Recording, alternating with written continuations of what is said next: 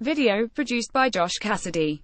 For salmon lovers in California, October is the peak of the return when hundreds of thousands of Chinook salmon leave the open ocean and swim back to their ancestral streams to spawn and die. All along the Pacific coast, starting in the early summer and stretching as late as December, salmon wait offshore for the right time to complete their journey inland. Chum salmon swim up Salmon Creek in Juneau, Alaska. Josh Cassidy. In Alaska, the season starts in late June, when salmon head to streams in lush coastal forests. Although this annual migration is welcomed by fishermen who catch the salmon offshore, scientists are finding a much broader and holistic function of the spawning salmon feeding the forest. Millions of salmon make this migratory journey called running every year, and their silvery bodies all but obscure the rivers they pass through. This throng of salmon flesh coming into Alaska's forests is a mass movement of nutrients from the salt waters of the ocean to the forest floor. Decomposing salmon on the sides of streams not only fertilize the soil beneath them, they also provide the base of a complex food web that depends upon them.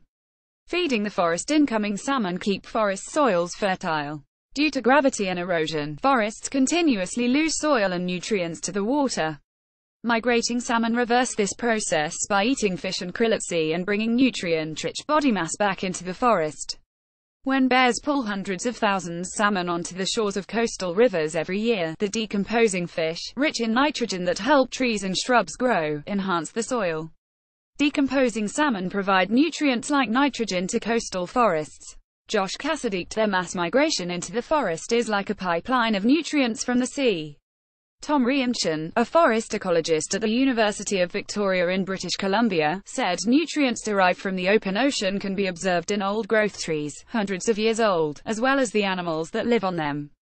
You can visualize, right at the top of these giant trees, said Riemchen, a little spider, and it's got salmon in its body. Riemchen and his research group track how nitrogen from the ocean spreads through the forest. They use isotope analysis to identify a heavy version of nitrogen atoms, called N15, that is relatively abundant in marine algae but very rare on land. When he finds N15 in the forest, Riemchen knows it likely traveled thousands of miles in the body of a salmon to get there. Salmon bring nutrients from the ocean into coastal forests along the Pacific Northwest. Josh Cassidy. Around salmon-rich rivers, 40–80% of the nitrogen in shrubs and trees originates in the open ocean, he said. And the salmon's signature isotope can be found as far inland as the Rocky Mountains. Forest diversity. There's a cascading effect on the food web. Salmon are primarily eaten by bears, who pull them out of streams and eat, on average, about half of each fish. The rest is consumed by gulls, ravens, crows, eagles and insects. A decomposing salmon can provide food for up to 55 insect species. One of the most significant is the blowfly, whose maggot offspring will pick a fish carcass to the bone in a few days. After maturing, these blowflies travel throughout the forest, providing food for spiders and birds, and even pollinating forest flowers. Bald eagles take advantage of the onslaught of spawning salmon. Josh Cassidy. Black bears and grizzly bears will migrate from great distances for their yearly salmon feast. On average, a bear can pull up 500 to 700 salmon in a single season. But lots of other animals eat the fish and the flies. If you go in the fall to a river that has 100,000 chum salmon, you'll find 5,000 gulls, 400 crows, 50 ravens, 50 eagles, 30 bears, plus a whole litany of insect species, Riemchen said. In the summer, you find a diversity of songbird species. Without the salmon, he said, you won't see nearly as many. In Alaska, salmon populations are high compared to the rest of the Pacific coast. Salmon are the lifeblood of Alaska, a foundational species in forest ecosystems and a leading industry. In the coastal regions of Alaska, all the way up to the Arctic, salmon still form a backbone of the economy, said Rich Matson, who works at the DIPAC salmon hatchery in Juneau. In southeastern Alaska, where this deep look video footage was taken, fisheries employ a fifth of the population and bring in $500 million every year. In this small region, salmon accounts for 72% of fishing revenue. To support the industry, salmon hatcheries raise baby salmon and release them into the wild to boost natural populations.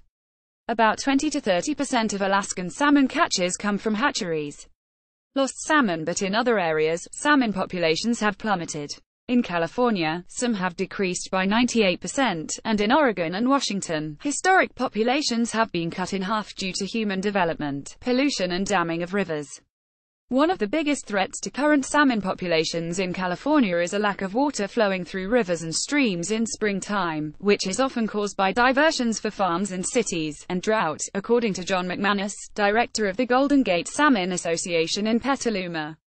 The straightening and channeling of rivers also threatens the survival of young salmon on the way from spawning grounds to the ocean in the spring, he said. When the rivers used to expand and flood, baby salmon used to go out on the floodplains and it was a smorgasbord out there, he said, lots of insects and bugs for them to eat. This valuable food source is gone now that humans have tamed the rivers, as McManus puts it.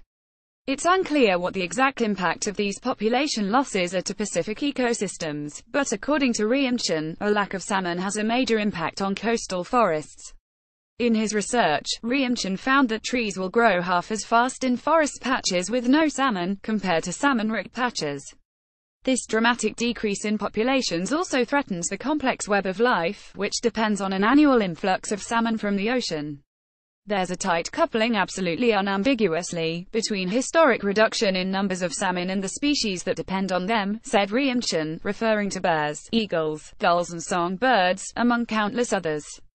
If you take salmon out of the picture, the forest doesn't disappear, he said. It is just a completely different place, it's not as rich. In California, the end of the historic 20,112,016 drought is good news for salmon and the ecosystems that depend on them. The need for spring flows is still acute, McManus said. The last couple of years we've had better spring flows due to the winter rains. We believe we have a couple of good salmon years on the horizon. There's something fishy about these trees. Deep Look, the 22nd of September, 2017. Anna Kuzma, Explore Animals, Biology, Environment, News, Oceans, video.